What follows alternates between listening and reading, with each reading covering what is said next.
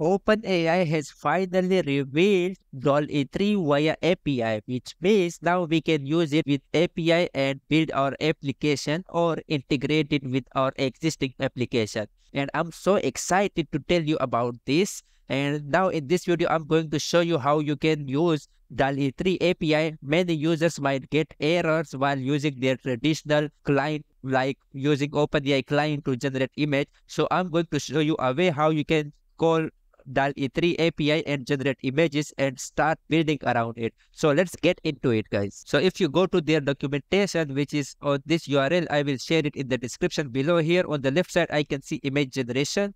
If I scroll down, here I can see this is a piece of code, and if I use this piece of code, I might get an error, and I'm going to show you. Okay, this is the piece of code I took from their documentation. So if I run this piece of code, as you can see, I'm getting this error. Maybe it's something with my version of OpenAI client or so. But anyway, we will skip this and not get this error at all. So if I go back here and select curl, and I will copy this command. This is how you can call this API using curl command. And if I go to ChatGPT and say, hey, write a Python code for me according to above curl command.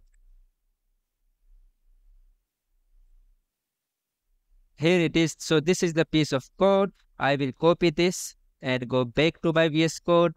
I will paste it here as it is. Here I will say os.getEnv OpenAI API key import OS. Okay, so now we are ready to go. It will read OpenAI API key from my environment variable. And if I run this piece of code, now it should generate an image for me. It is going to take some time, of course.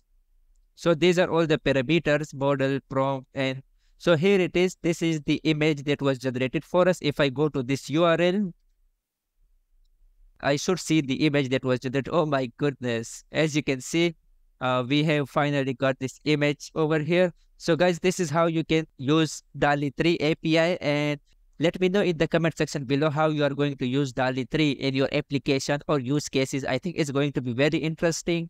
And thank you so much for watching. If you like this video, make sure you hit the subscribe button. It helps us a lot. Thank you so much again. Bye-bye.